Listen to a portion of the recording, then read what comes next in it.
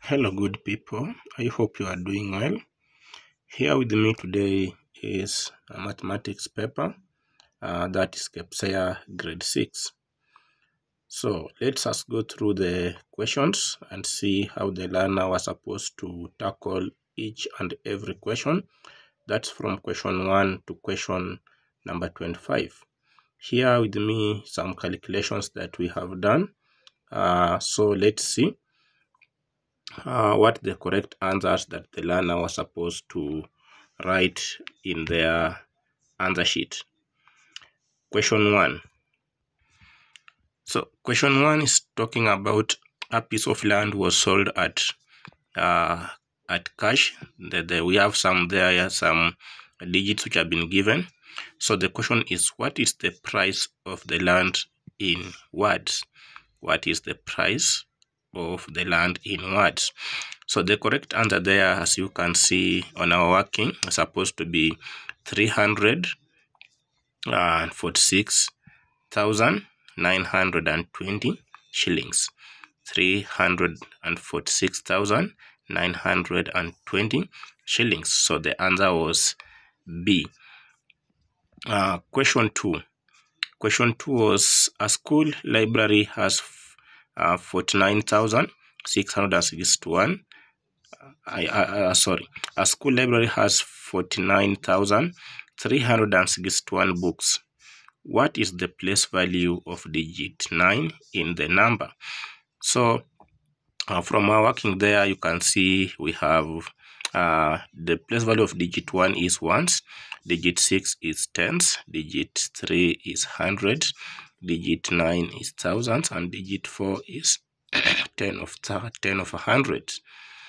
I mean 10 of 100. So the correct answer is supposed to be C, that is thousands. Question 3 was talking about a learner wrote the following numbers on a card. We have the first one up to the last one. Those are 4 numbers that were written on the card. So the question is, the cards were arranged in a descending order. What was the correct arrangement? So remember, when we talk about descending order, we're talking about arranging those numbers from the highest to the lowest, or from the largest to the smallest. So when you arrange them, you can start with 200,000, you come to 62,000, 59,000, then 46,000. So the correct answer was supposed to be the answer on part A. Let's go to question number 4. So question 4 is about a nursery bed has 91 rows of tree seedlings. Each row has 807 tree seedlings. How many seedlings are in the nursery bed altogether? So when you talk about altogether, you are talking about multiplication. So we'll take 91 rows, we multiply by 807 per row. So when you multiply, as you can see, you have worked there, you will come up with 73,437 seedlings. The correct answer was D. Question 5 was talking about the following figure represents a rectangular table mat. A part of the mat is decorated with flowers. A part of the mat is decorated with flowers. So the question is, what is the area of the part decorated with flowers? So there you can deal with that question in 2 ways. First, you can calculate the area of a rectangle. That is 20 times 18. You will come up with 360. Then we have the area of a triangle, which is a half base height. So you work out, you will come up with 180 centimeters square. So you take 360 minus 180, you will remain with 180, or you can just work out the way I have worked out there. Direct the area of a triangle, we will come up with 180. So the correct answer was C. Question 6, an athlete ran different distances in meters every day. The distance the athlete ran each day formed a pattern as shown in the table. So we have there the pattern that was formed So on Monday, she ran 400, Tuesday 800, Wednesday 1600, and Thursday 3200. So what distance did the athlete run on Friday? So as you can see there, that's how that question was supposed to be tackled by the learner. You write the distance covered by the athlete. Then from one distance to another, you check the difference. So you find that the difference was 400, 800, 16, so like that.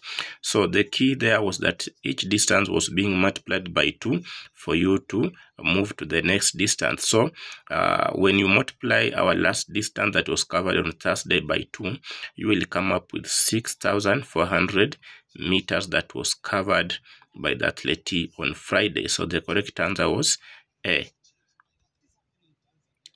For question 7, it's talking about Wanjala had a piece of land.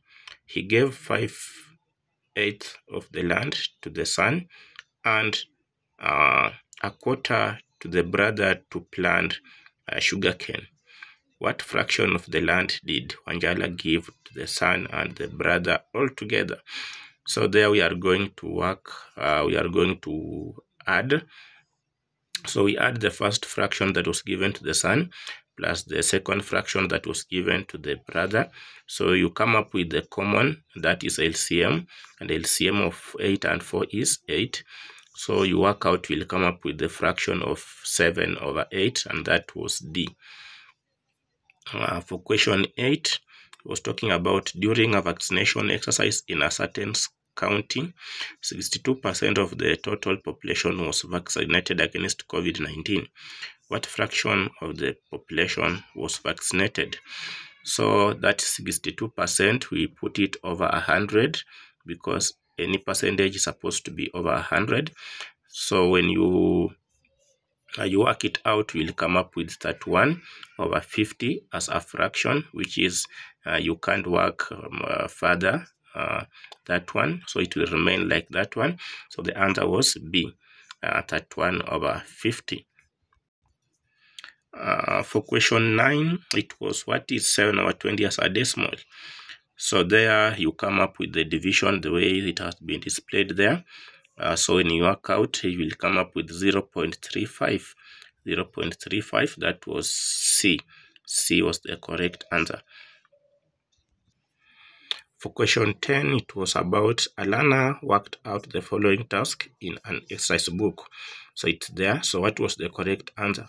So when you subtract the first fraction from the second fraction, you will come up with 0.109, and that was D. The correct answer was D. For question 11, it was about Tayari Farmer Society had 696 bags of fertilizer. The bags were shared equally among 12 farmers. Round off the two numbers, that is 696 and 12, to the nearest tens, then find the numbers of bags each farmer got. So the first thing the learner was supposed to do was to round off the number. So when you round off the first number, you will get 700. The second number, you get 10. So after that, you share them out. That is division. So 700 divide by 10, you will get 70. You can use the two method there. So the correct answer was part A. Part A was the correct answer to question number 11. For question 12, 12 was talking about Nduta has two pieces of ropes measuring 123 centimeters 7 millimeter and 39 centimeters 2 millimeters. What is the total length of the ropes that she has or she had? So from there, we are going to add so that we come up with the total length of the rope that Nduta had. So when you add, you arrange your sums the way it has been arranged there. From there, we have part of centimeter and part of millimeter. So when you add, you will come up with 162 centimeters and 9 millimeters. So the correct answer was supposed to be part B. Question 13 was about Abdi drew a straight line measuring 6 centimeters and 5 millimeters. What was the length of the line drawn in millimeters? So first there, straight line measuring 6 centimeter and 5 millimeter. So we change millimeters into, we change centimeters into millimeters. So 1 centimeter is equals to 10 millimeter. So at about 6 centimeter. So you come up with 60 millimeters. So we add 60 and 5, we'll come up with 65 millimeters. So the correct answer was C. For question 14, we find that a farmer had 2156 chicks. The chicks were to be distributed equally among 15 families. How many more chicks will the farmer add? So here talking about divisibility test of 15. So for the chicks which we have been given there, 2156, which number can we add there so that that number can be divisible by 15? So the number to be added there is 4. So when you add 4 to 2156, you will come up with 2160. So when we divide 2160 by 15, we will come up with 144. So each family will be getting 144 chicks. Those are 15 families. Question 15 was about a learner made a hand washing container at home using a 20-liter jerrycan. What was the capacity of the container in millimeters? So here we are checking on the volume of the jerrycan, but we have been given the capacity there, so it's just to change the liters into millimeters. So we find that 1 liter is equals to 1000 millimeters. What about 20 liters? So we take 20 liters times 1000 millimeters, we divide by 1 liter, we come up with 20,000 millimeters. So the correct answer was supposed to be part C. For question 16, it's about a lorry transported 4,500 kilograms of sand to a construction site. What was the mass of the sand in tons? So there we are going to change kilograms into tons, and we find that 1 ton is equals to 1000 kilogram. So 1 kilogram will be 0.001 tons. What about 4,500 kilogram? So we'll take 4,500 kilogram times 0.001 ton over 1 kilogram. We come up with 4.5 tons. So the correct answer was C. For question number 17, it was about Anne had 6.25 meters of a clothing material. She used 1.5 meter to make a dress. What fraction of the material was not used? So give your answer in decimal. So remember here, the material was 6.25 meters. So the one that was used was 1.5 meter. So for us to get the material that was not used from the one that we are given there, 6.25, we are going to subtract 6.25 from 1.5 and we come up with 4.75. So that's the material that was not used in as the instruction will give you an answer in decimal point. So that was the answer. And on the multiple, I think there was no answer. So if you are watching and you feel that there is another method that was supposed to be used, please let us know. Question 18. Question 18 was about a young farmer club in school has 5 members. The members shared 65 kg, 460 gram of sawdust equally for their poultry project. What was the mass of the sawdust received by each learner? So there we are also going to work on division. We work on division. So as you can see, it has been worked there. So we are going to divide 65 kg by 5. Again, we divide 460 gram by 5. You come up with 13 kilogram, 92 grams. So the answer was D. For question 19, it was about Atieno arrived in school at 7:15 in the morning. What was the time in 12-hour system? So 7:15, that is 7:15 a.m. So the correct answer was C. Then question 20, Ahmed bought 2 dresses at cash, and that is 900 each. He later sold each dress for 1,150. How much profit did he make altogether? So from there we are going to take 900 times 2. We get the buying price, that is 1,800. Then the selling price each was sold at 1,150. So we add the two dresses, that is 2,300. So the profit is equal to selling price minus buying price. So 2,300 minus 1,800, we get 500.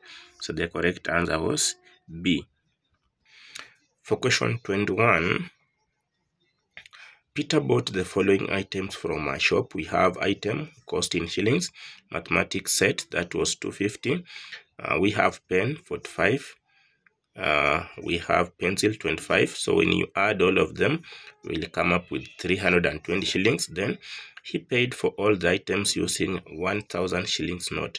How much balance did he receive? So we are going to use to take 1,000 shillings minus 320, and the answer will be 680. So the answer was B, part B. So for question 22, the answer was 60 degrees. 60 degrees. For question 23, a grade 6 learner carried the following 3D object to use for collecting garbage in the school compound. So that is a square cuboid. So you find that a square cuboid has 6 faces, and a face is a flat surface. Then vertices are 8, a point where 3 or more edges meet. Then we have edges, there are 12.